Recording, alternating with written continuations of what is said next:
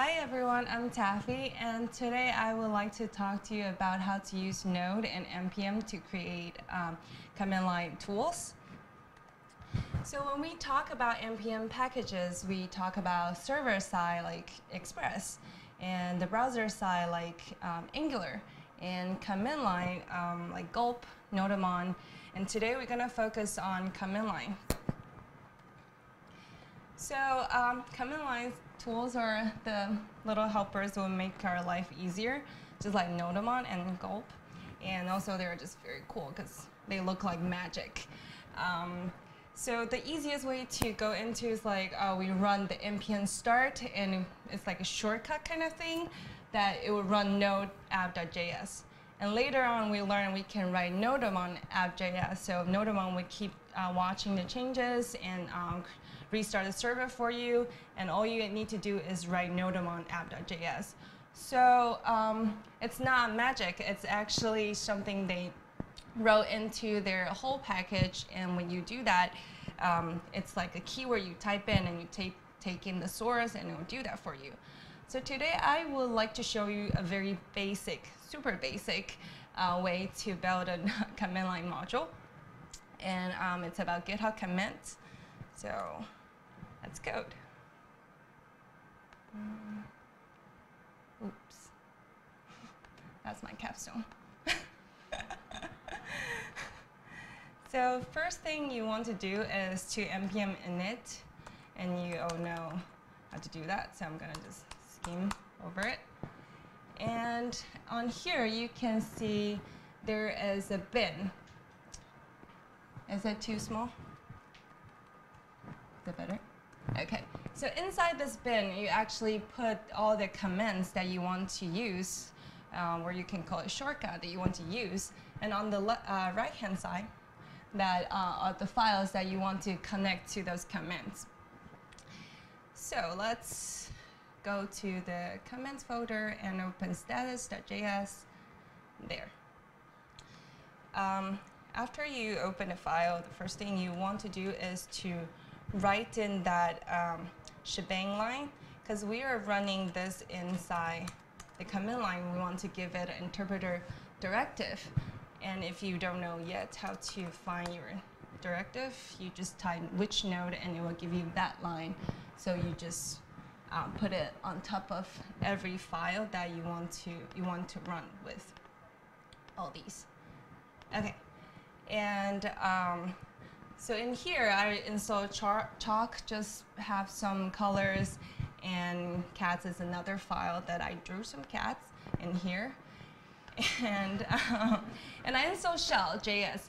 Shell.js is a very helpful and useful Node module that will give you these functions like echo, and you can write into the thing that you want to write. So when you run this file, it's actually going to run the command line for you. So echo, exit, and since I already installed it, let's try if that actually works. And I'll make this smaller so you can see. Okay. All right. So let's try do node commands status.js. There. Okay, it works. Awesome. So that's magical. And no, you're not done yet. It's not. You're still running with Node. So what you have to do is to do sudo npm link and type in your password. And if you don't like to type sudo every time and type in your password, I include a link that would help you fix your permission, so you don't need to do that every time. It's in the resource, and I'll Slack out my slides. So now they look like they're linked, so let's try that out. And this is already linked to my GitHub, so I should be able to type status. It'll give me a cat saying that all these files are modified and new file delete file. And I can do add all the files. And I'm going to give it a command. Sorry. Add it. And I I can also push. So push all the files, and you can stash, you can pop, back in. But these are still working like locally on your machine, and if you want to like share this to everyone in the world, you want to publish to npm, or this is like a really simple version of the command line tool. The deeper would be like maybe create a function that would run the test and like solve problems. So when you're developing a project, you want to use these tools to make your life simpler. You don't need to keep going back and check things. You can create a tool that check things for you, basically. And I heard our assess.dot has something like that. And so yeah, now you need to do is create an account from npm and just log in here, npm login, and type in my username. Now you all know my email. Okay, so I log in, and one last thing to do, because I already published it before, I need to change the version so it doesn't yell at me saying that you can't publish the same version. And the command is this: npm publish access public. You can have the access to be private, but you have to pay for it. So, and why not share with everyone in the world, right? If you have something cool. Okay, so it looks like it's published, and let's see here.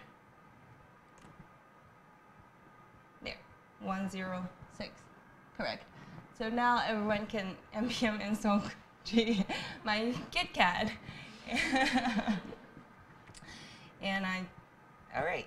So everything looks good. If you want to try it on your computer, you're more than welcome to.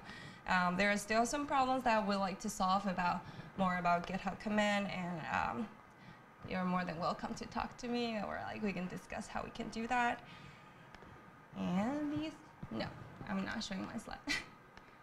These are the resources, and the bottom, the second one on the bottom is the one to fix permission. All right, thank you.